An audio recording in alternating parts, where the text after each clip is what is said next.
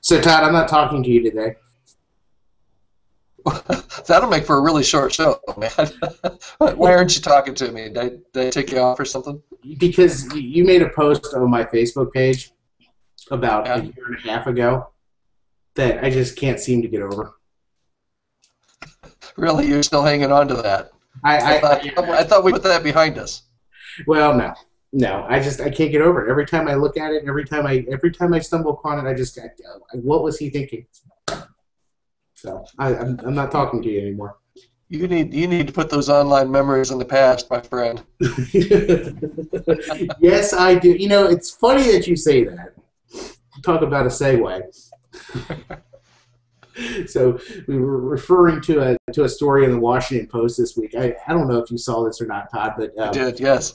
you know, in the holiday spirit, with us continuing to have family events and all that kind of stuff, saw an article about a research done in the virtue of forgetting in the digital age, and how important it is that we naturally forget things, but how rare that's becoming because of things like Facebook and being able to archive every single message you ever get in Gmail and all that Hmm. kind of stuff. How old arguments are being rehashed and keep coming up more and more and more, and people just not being able to get over it. So that is kind of interesting. I don't know. What do you think about that? Yeah.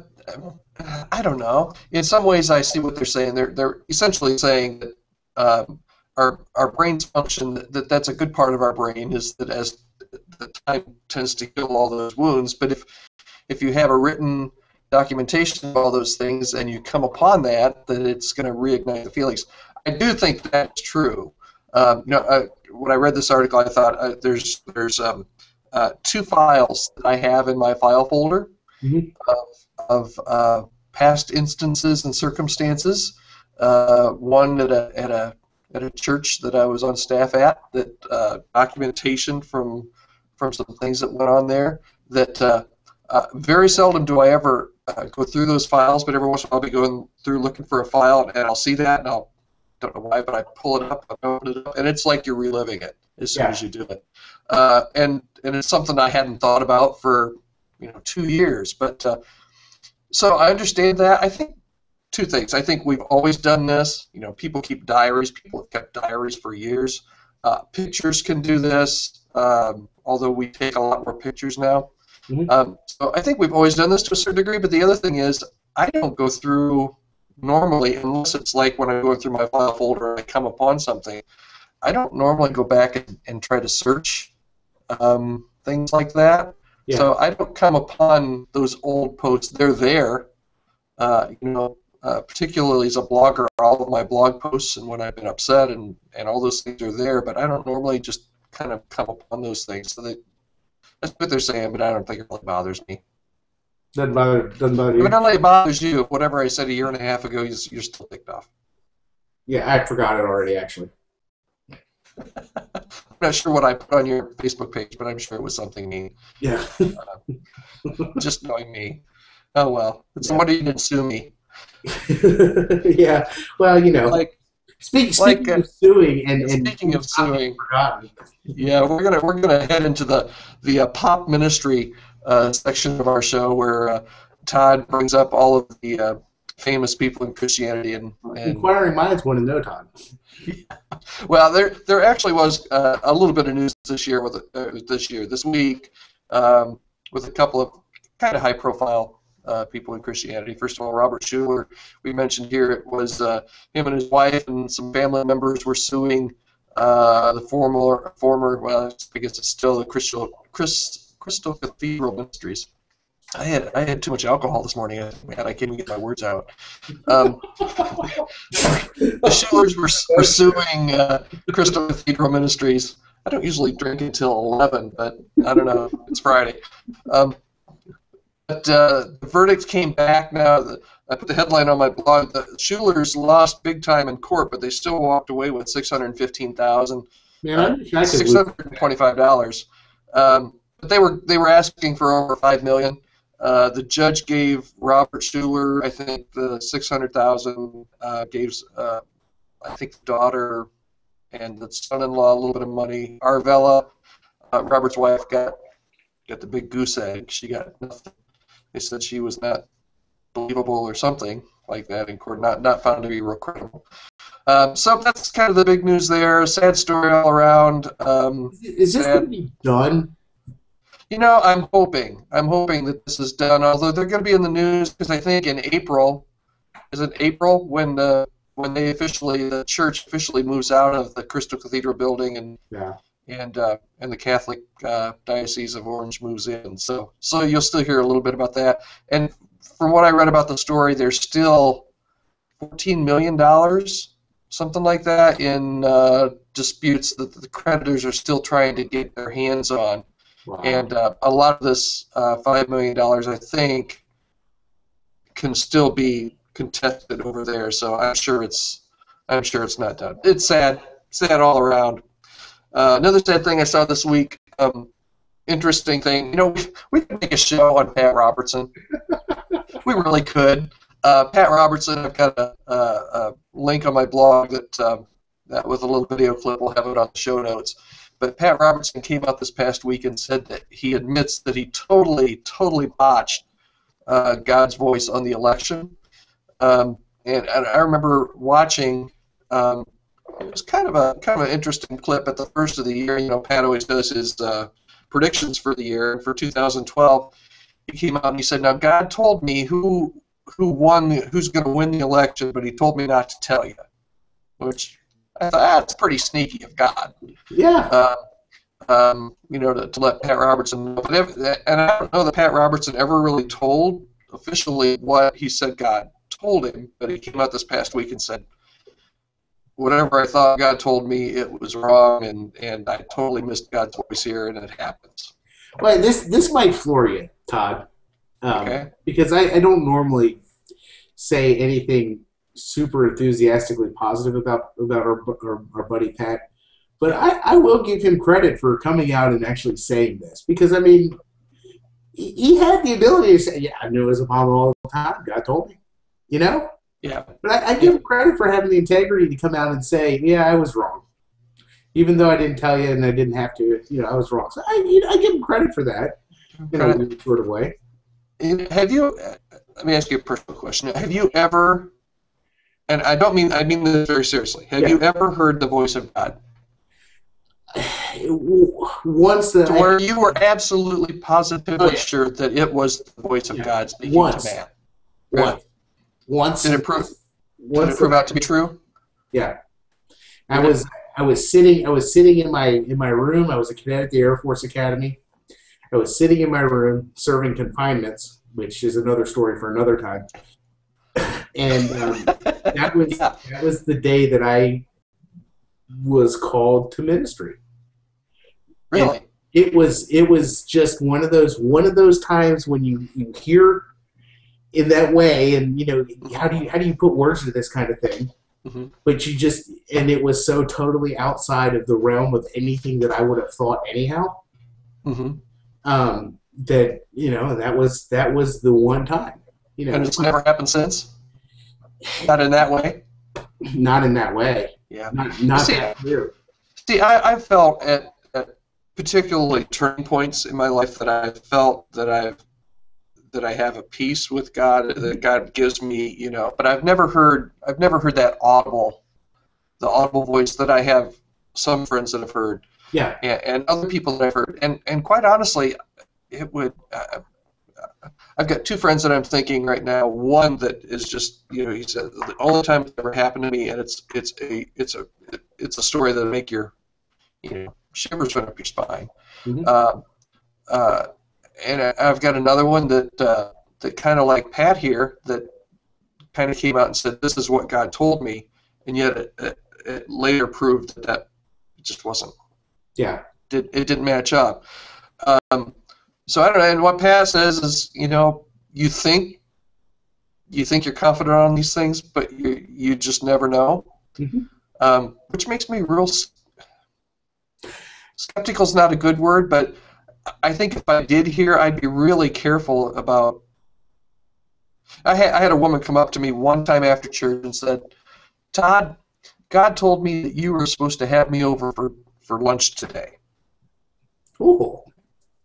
And this lady was a little weird. It's, I said, well, Peg, I said, he hasn't told me that yet, so as soon as he tells me, I'll give you a call. this wasn't. This, this is just, I don't know where that came from, but I'm always really, not that I'm skeptical that God does speak like that. I think He does. And like I said, I felt that He's over the years. I feel very confident in the direction that He's given, and it takes a lot of prayer and all kinds of things to get there. But I've seen too many people say, God told me this. Well, and, for me, part of it is like, what's he talking about? Do we really? And this will get us all sorts of hate mail, but I mean, do we really think that he is gonna tell Pat Robertson that this is, I mean, is there a purpose for that? You know what I'm saying? I mean, is he really saying this is who's going to win the election? Is that something that he is really gonna speak to? And yeah, I'm not saying one way or the other, but it's like, okay, how about the lunch thing? I mean, is he really going to speak to that? I mean, in some cases, I'm sure he does. He told Paul, "This is what you're going to do," and he told So I mean, that's. There you go, quote the Bible again, man. Oh, dang it! Don't violate that rule here again. Yeah. Now we'll get the hate mail. That was totally. What are the watchdog site's going to say? We're quoting the Bible. Totally a joke for my watchdoggy friends. Actually, I have another Pat Robertson story that I will save for next week. Oh, good. Cliff, I just found this thing about Pat. It's going to infuriate all of the creationists. Let me just say that. Oh, I saw that. Did you see that? Well, let's save that for next week. Oh, yeah. Too conservative for Pat Robertson.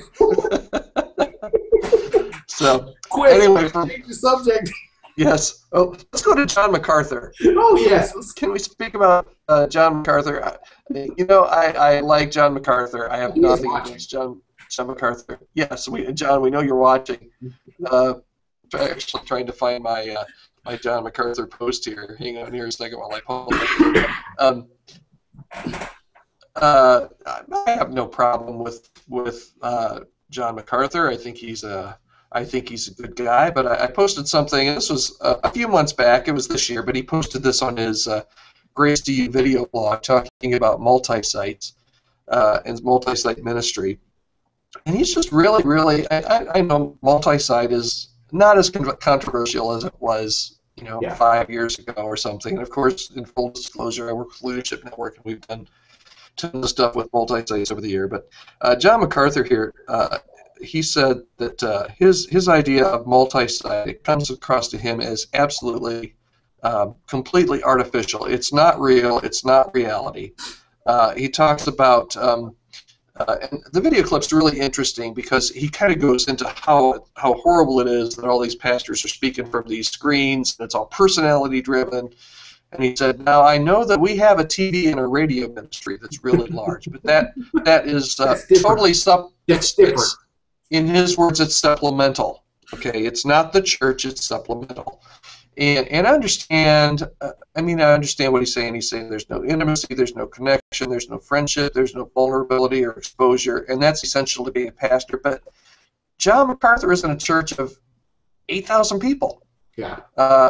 So I doubt that he's able to pastor on a one-to-one level, if that's what he's talking about as far as intimacy and connection with your people as a pastor. John MacArthur can't do that at a church of 8,000. Yeah. And I think the missing piece that John misses here, of course, not all multi-sites are great, but the campus pastors that are a part of the multi-site movement, they're not the preaching pastors, but they're still doing the work and role of the pastor. Absolutely. And caring for the people spiritually and all of that. So it's an interesting clip. Go watch it and see what you think. Again, no ill against John MacArthur. I think John MacArthur's a great guy. He's not necessarily in my follow list for day-to-day stuff, but He was big in the circles that I grew up in, Mhm. and still continues to be really really big. So that's my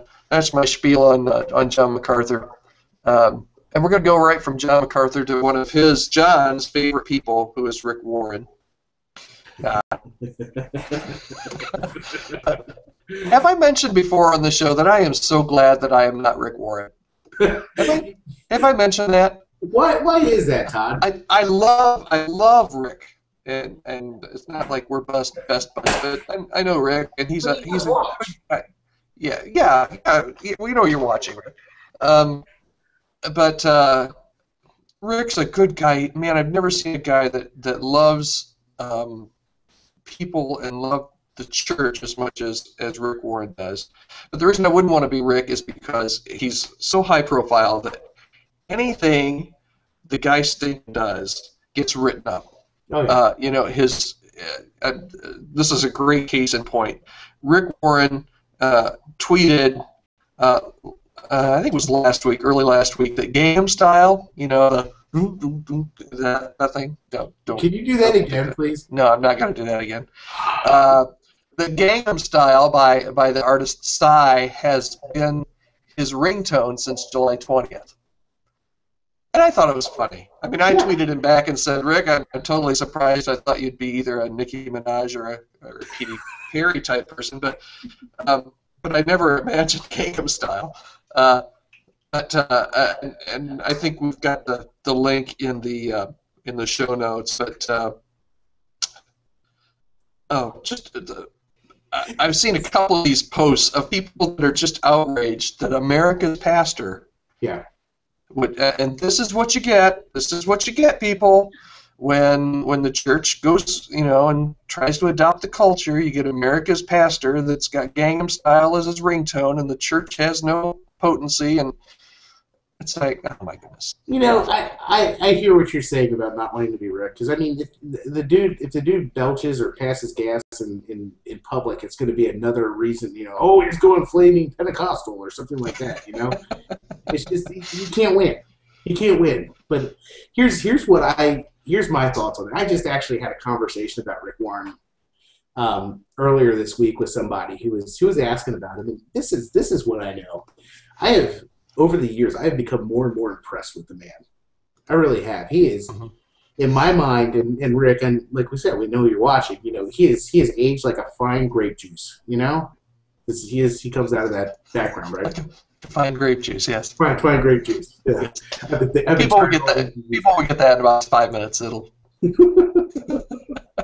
But he really, I've been very impressed with him. And one of the things I think that really, to me, is I'll go down to Exponential. I think you go down to Exponential as well. Yep. Church planner conference, and you got all these people kind of running around, and all the speakers from all over the place. Big churches and stuff, and you'll see some of those guys around. But what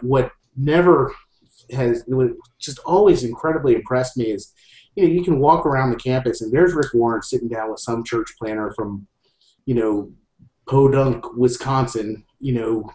Population 3 people. Mm-hmm. Just hanging out with a church planner, hearing a story and talking to him. I mean, who does that? Yeah. And that's impressed me a great deal. And so, you know what? If he has Gangnam Style as his ringtone, man, maybe I need to consider changing my ringtone. Do you think anybody will write a blog post about me changing my ringtone? Yeah, you drank the grape juice there, Grape juice. man. Yes. Yeah. Yeah, that's good. And speaking of Rick, he was kind of making the rounds this week on. I thought it was interesting. He made the rounds at least on CBS This Morning, and he was on Piers Morgan on CNN. Actually, to promote, I think the 10th anniversary of Purpose Driven Life that was re-released and updated somewhat. But I thought it was interesting. On both of those interviews, he got kind of backed up against the wall or in a corner a little bit on the whole gay marriage thing. On both of those, which I thought was interesting, since he wasn't really there to talk about gay marriage. Yeah. Well, that's anytime. That's you got the target on you. You're going to get the business for that. But the Piers Morgan thing. What really impressed me about that is how that conversation started. Did you hear that? No, I didn't hear how it started. He says Pierce says you clearly have no problem with gay people. That's the line from the man. And how cool is that? Mm-hmm. I mean, seriously, the church doesn't necessarily have that rap. We've got a problem. We've got a big, beef with that. But no, that's where they start out with Rick, which I thought was kind of cool. And of course, he can't win that one either way. There's gonna be people sniping at him, either way because he's not a cultural warrior or because of his views. But I watched that stuff. I was pretty impressed. I was impressed with how he handled it. I've watched Piers Morgan, and he's. I watched a similar interview with Piers and Joel Osteen. Mm-hmm. That turned out much differently, I think, than this. And Joel Osteen's fine. I think Joel Osteen is probably the nicest guy on the face of the earth. Of course. And putting him up against Piers Morgan, he's going to get pummeled. Sorry, Joel. We know you're watching. But no, I thought it was good because this is the few times that I've watched Piers Morgan. This is one of his big things, is the whole gay marriage thing, and in his mind, why logically would you not allow people who are in love to enjoy the same freedom that you do? So from what you're saying, what I am really impressed is that even in Piers Morgan, who has this kind of assaultive personality I've seen on a couple of interviews that he's done on this, even he looks at Rick Warren and says, okay, well, clearly you have no problem with gay people, but help me understand how you don't have a problem with gay people, but you still feel this way. And I think, boy, I wish, I'm with you, I wish that Christianity as a whole had at least that, where reasonable people can sit down and say, okay, we understand that you don't understand this, but you don't have a problem with gay people. It's, you know what I mean? Yeah, and what was really cool about that, and you touched on this, is Rick stopped in the middle of it and said, I really appreciate the way that you're going at this. And talking about how tolerance has kind of shifted its meaning from being okay with people, even though we might have different views, to we have to say that everything's okay. He went there, but he was he was very civil about it, and people that was really cool to watch because it wasn't the typical interview of people just taking pot shots at each other and. No, it was very, because like I said, from what the times I've seen Piers, is that if most of his interviews are not that congenial. Yeah. Particularly when he's talking with somebody that's against gay marriage, they're not congenial at all, actually. Yeah. So good job, Rick. And there was one point in the interview, I think, too, where Piers asked him a question, and Rick kind of paused, and it wasn't. You could tell it wasn't a. Oh, you stumped me. It was I'm really trying to think of the best words to use to answer your question in a really good. You could tell the wheels were turning, and he gave a very good answer. Yeah. I think we all could learn from that. One of the things when I was in school that they talked about when I guess it was a preaching class was to embrace the power of silence and be okay with the fact that there's a little bit of dead air. If you need to either remember what you're saying, if you need to think about what you're about to say, and I don't think we do a good job of that as as a society as a whole. I mean, we're so quick to put word in, get a word in edgewise, and shoot before we aim with our tongue. And I mean, this podcast is a great example of that. We just babble on without stopping to think about what we're saying from time to time. But I think we could learn a great deal just from watching him in that interview, how he interacted with it. So good job, Rick. I think you're right. Way to embrace the silence, Todd. I'm pretty proud of you. It was very difficult. It's very difficult. I tried. That's life change on the filter. It made you a little nervous, didn't it? Well, I was thinking, okay, he's either embracing the silence or he froze up again. Yeah. Oh my! What else you got this week, man? That's good stuff. Yeah, last week we had a football story, so I felt like we needed to do another football story this week.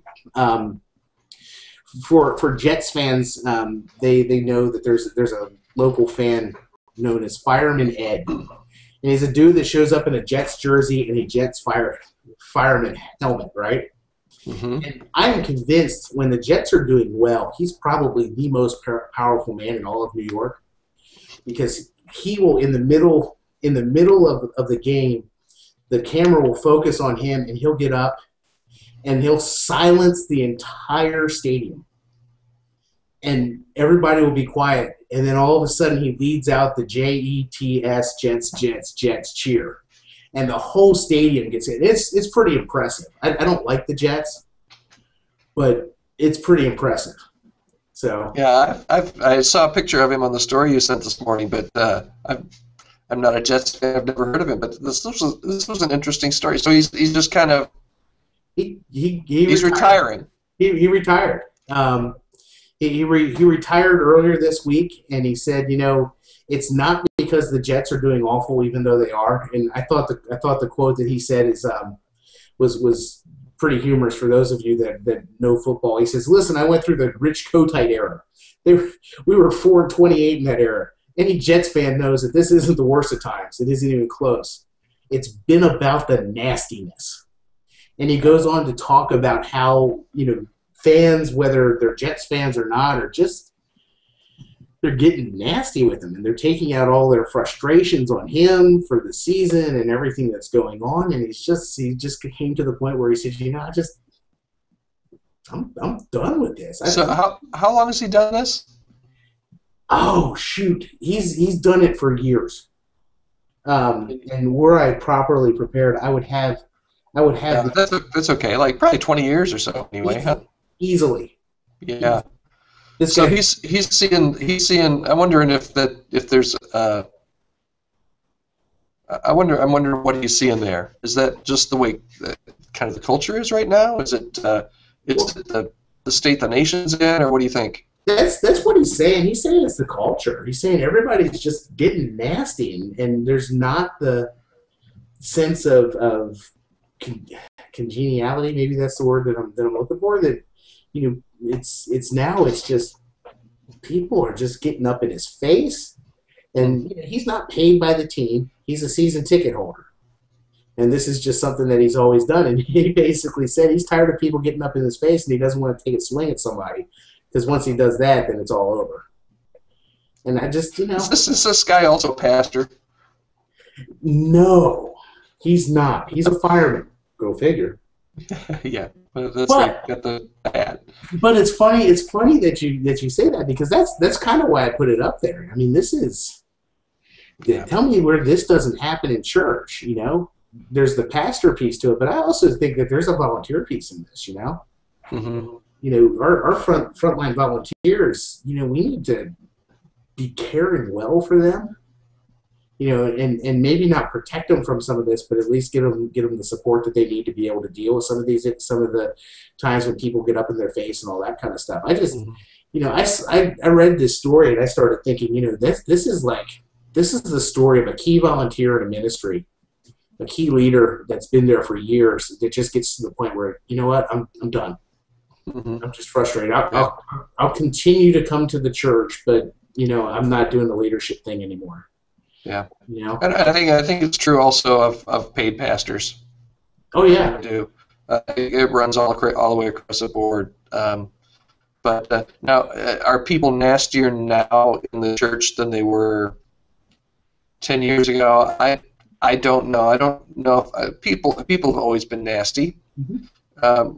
Where I'm seeing it different now with the internet is that people it used to be it had to be people would fire off a letter.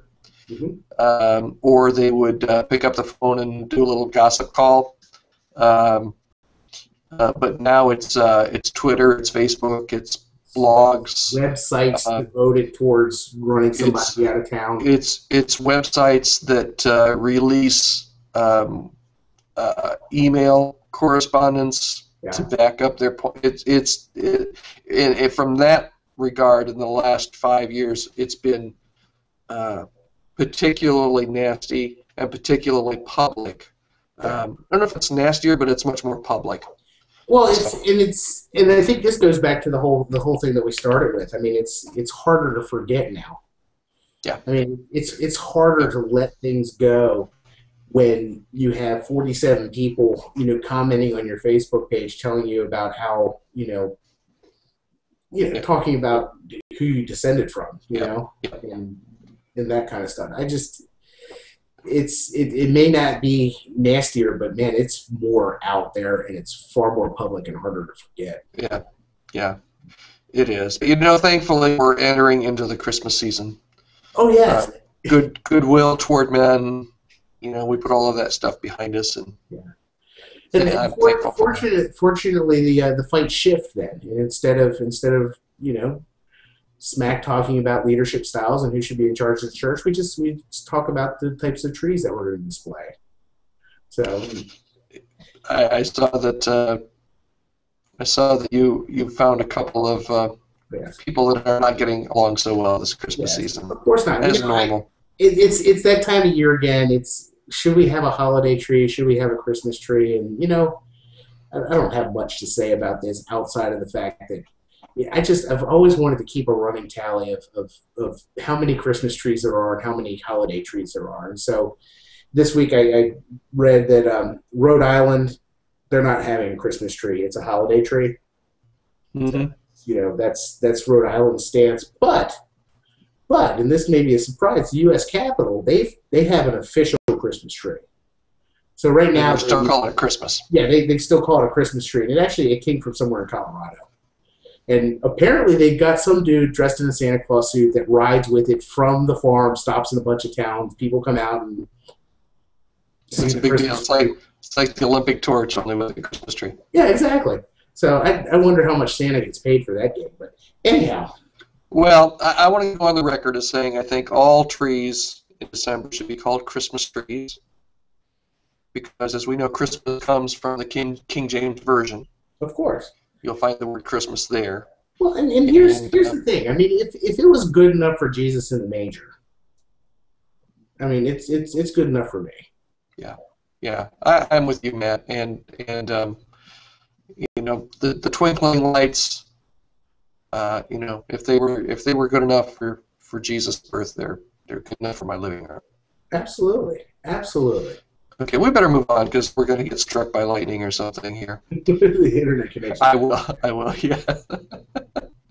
So no, I don't really have I don't have a dog in that fight either. Do I think it's a cultural thing, and I'm going to call it Christmas tree. Yeah, it's why do we have to fight about this stuff every year? Yeah, yeah. Well, I think the big reason is Fox News because Fox News brings it up every year. It I drives like me. Fox News, but they drive the story every year.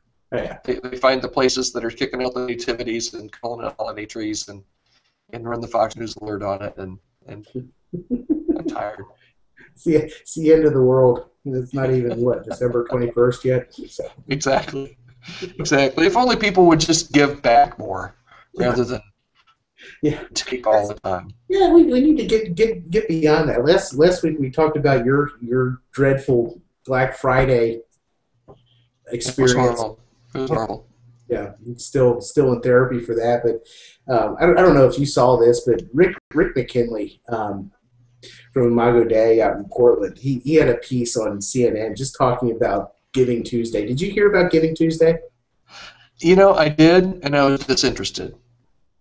Really? I'm just being totally honest out there. Why is that? You know what? I think it's great, and I think what they're doing with Advent is it Advent Conspiracy? Is that what it's Yeah. called? Yeah. I think is absolutely awesome. Absolutely awesome. No, the only problem I have with Giving Tuesday Giving Tuesday. is that there are too many days.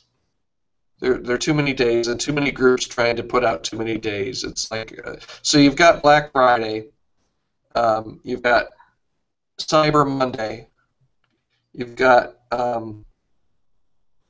Giving Tuesday, you have Business Saturday. Blessed Friday. Have you heard of Blessed Friday? No. It's also kind of a church-related deal that after you do all of your Black Right. Friday stuff, you go out and you bless people with with things. But there's too many days for me, and there's Small Business Saturday. Yeah.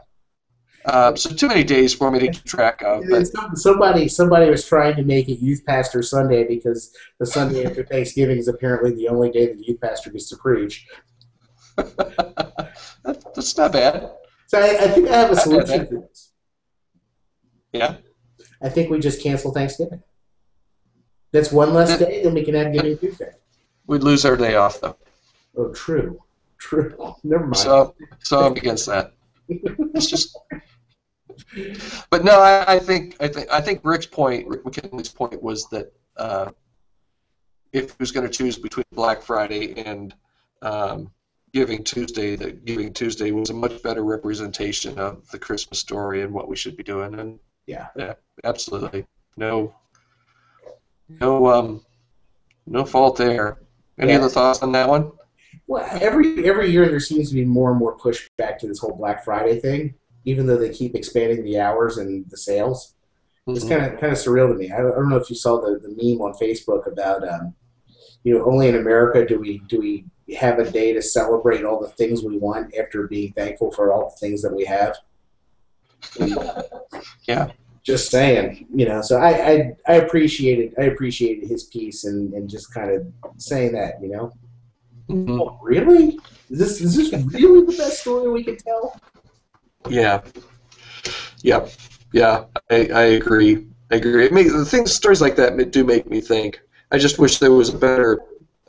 I get weary of all of the hype around the different days, and I can't keep them straight when there's 5 different theme days in 5 days. I need what? Yeah. Oh well. Let's close with a couple of thought pieces here, quick. Okay. I love pieces that just kind of make me think. There was one by I think we're Church Leaders by Brian Orme, where he talks about wives' tales of church growth, and I just kind of took one and popped it on my blog. But this is one that maybe I grew up with, so maybe it's more of a cultural thing that I grew up with. But the first myth, he says, that if your church isn't growing, something's wrong. And I admit that I push back on that a little bit because I've always felt that if your church is healthy, you're going to be growing. And that doesn't always mean numbers-wise, but it at least means disciple-wise or something. Right. And I realize when you say that you don't want to. I don't think that all growing churches are healthy. Okay, that's the first thing that I want to say.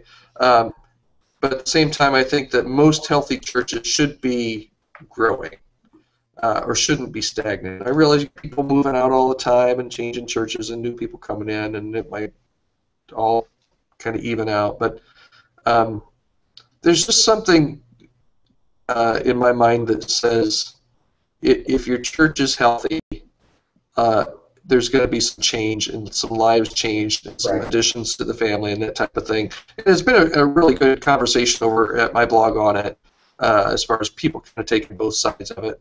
Let me say one more thing, and I really want to hear what you think about this.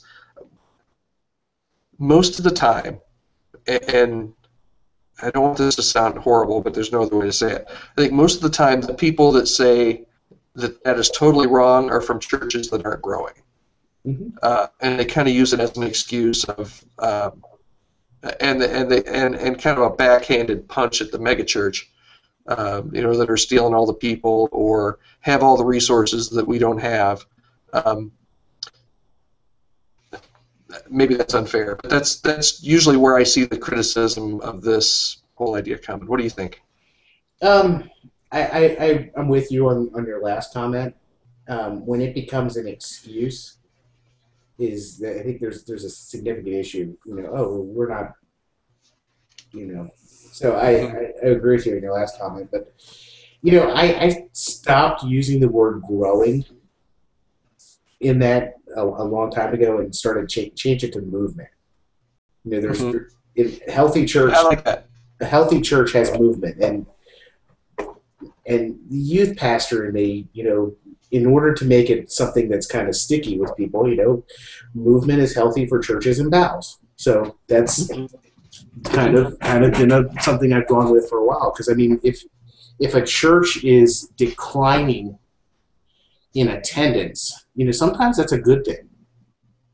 There's some churches where that needs to happen before growth numerically starts, and you kind of need to, what was the out or it basically it's the addition by subtraction type of a deal in some cases. And there's churches where that's a very healthy thing and that needs to happen.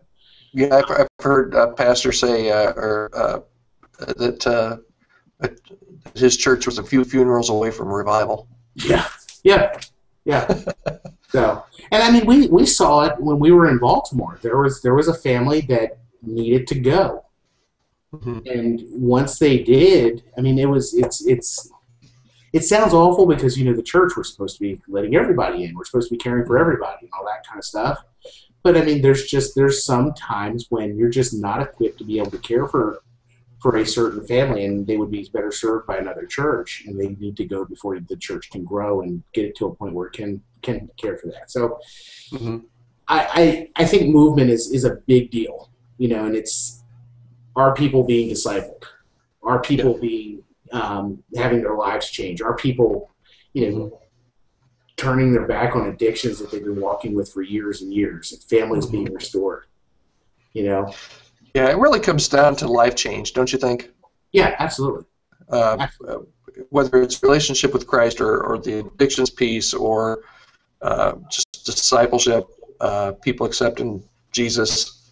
I really like what you said. I'm going to change my vocabulary as far as growth, because growth I think is very nebulous. Yeah. You can speak numerical growth, you can speak spiritual growth, but I like your analysis of there needs to be movement. In a healthy church there'll be movement. And maybe everybody would agree with that. Maybe you just solved one of the churches.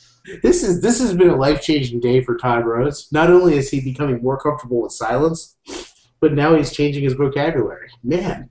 Yes. We should probably do the altar call now, shouldn't we?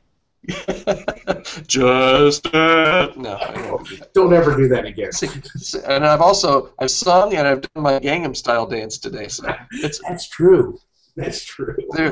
There is a reason why we have thousands and thousands of viewers on this show. Oh yes. Yes. Okay, my last thought piece for the day. This is interesting, and I posted this on my blog. This is something that Mark Howell posted. He got from I think one of Andy Stanley's leadership podcasts. And the reaction has been cynical, I would say, on my blog, in the comment section. Andy says, and I love Andy. I think Andy is one of the most brilliant communicators that we have, not only in the church, but I think just in or outside of the church. He said, let's say that something happens to me. He's trying to answer the criticism of the multi-site thing that John MacArthur was talking about and the mega church huge thing. He said, let's say something happens to me and all of my staff and all of the buildings at North Point and all of the campuses explode. They're just obliterated. Let's make it worst case scenario. There's no staff, there's no buildings, there's no me. And he said, there is an uproar on Watchdog bloggers talking about how they knew it all along, and they were right. Yeah, exactly. Sorry. Well, anyway, yeah, bad joke there, Matt. Anyway, Andy said, here's what would happen. He said, on Monday and Tuesday and Thursday the following week, thousands and thousands of adults would gather in homes all over the city and pray together and do Bible study and take care of whatever family members are left over. And the church is going to go on because at the end of the day, circles are better than rows. And from day one, we've been committed to creating a culture that's all about circles and not rows. We're famous for our rows, but our strength of our churches is what happens in circles. So what he says is, if I'm not here, even if all the staff isn't here, all the paid staff is gone, even if all the buildings are blown to smithereens, those people that are still here that survived whatever tragedy that caused this to happen, would still meet. They'd still be, the strength of the church is really in the circles or in those small groups where people care and minister and disciple each other. I thought it was great stuff. I mean, I thought, now the cynical, some that are a little bit more cynical are like, that had never happened. It never happened. Monday of that week, everybody'd be gone because Andy's gone, the staff's gone, the buildings are gone. And Would it continue if North Point is 20,000 people? Would it continue 20,000 strong? No, obviously it would change, but would the core of the church continue? I think a lot of it would in Andy's situation. I think a lot of it would in quite frankly, not all, but a large degree of some of these larger churches that are built, as Andy says, on circles. And the people that are cynical, again, I kind of go back to the last thing. Yeah. Are they the ones that just know that if they were obliterated and their churches were obliterated, that absolutely no one would actually notice? I don't know. That's I'm not pointing fingers. I'm just saying. Thankfully, this hasn't happened to any church, and we don't know. Right. But even if this wouldn't happen at North Point, what a wonderful goal to try and have, and what a wonderful plan to try and have, to plan that if everything gets wiped out, that the Church of Jesus goes on. It's at least an admirable plan, and I hope we never see whether or not it works. Yeah. I'm reminded of the Carl George story about the guy going to the hospital, and how all of a sudden, people from the church started showing up and making sure that they were cared for, and meals and all that kind of stuff, and nobody was paid. And then pastor finally shows up, and they get asked, well, how many pastors are there at your church? Because everybody keeps showing up. And I think there's something to that. There's something to building that DNA and that culture into a church. And I agree with you. I think we really like to snipe at the bigger guys and say that they're all fluff or all this or all that. And, they're built a culture that will probably survive. Yeah. Yeah, and the other thing I think that a lot of people think about these larger guys, the guys with the larger churches, is that it's all built on personality and that they have no clue what's going to happen when they leave. And I know internally at a lot of these places it's a concern, but there's a plan in place, and it's not that these guys are, flying blind without a plan. To be honest, you don't get a church that large without strategic planning. Right. So for outsiders to think, well, when Andy dies or Andy gets hit by a bus, this whole thing goes away. No, there's a lot more thought and planning that have gone into that, and Andy's no spring chicken these days either. So a lot of these guys are constantly, they very much want the church that they helped found to continue to thrive for the next generation, and they know that once they hit their 50s and their 60s, that's just a difficult thing to. Mm-hmm. They don't want their church to be a museum any more than anybody else does. But anyway, I'm off my high horse. And by the way, since we're talking about Andy, and Andy, I do know you're watching. Yes. Hey, Andy. What up? Hey, how you doing? His book is Deep and Wide. I'm a fan, man. I am a fan, and he talks in there about how even now he realizes some of this stuff that he doesn't speak specifically to the idea of what happens when he goes away, but he does talk about building a culture where he understands that he's going to really love everything that they're doing even when the culture doesn't, and bringing in people to push him on that kind of thing and say, look, this worked 5 years ago, but it doesn't work anymore, and we need to change it. And so he's got that kind of foresight and the kind of thinking, and baked that into the culture of North Point to the point where are they going to continue on at 20,000 or however many people after he leaves?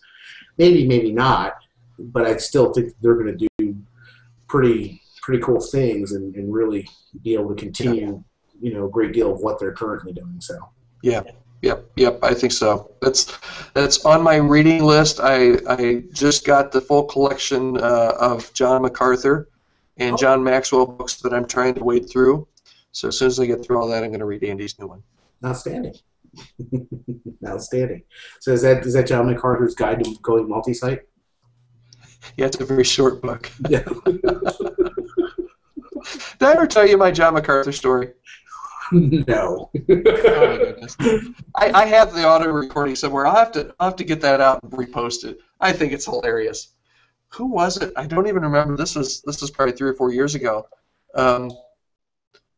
John MacArthur was doing a radio interview with one of these kind of watchdoggy guys. I don't remember who it was, and I don't even remember how my name got brought up.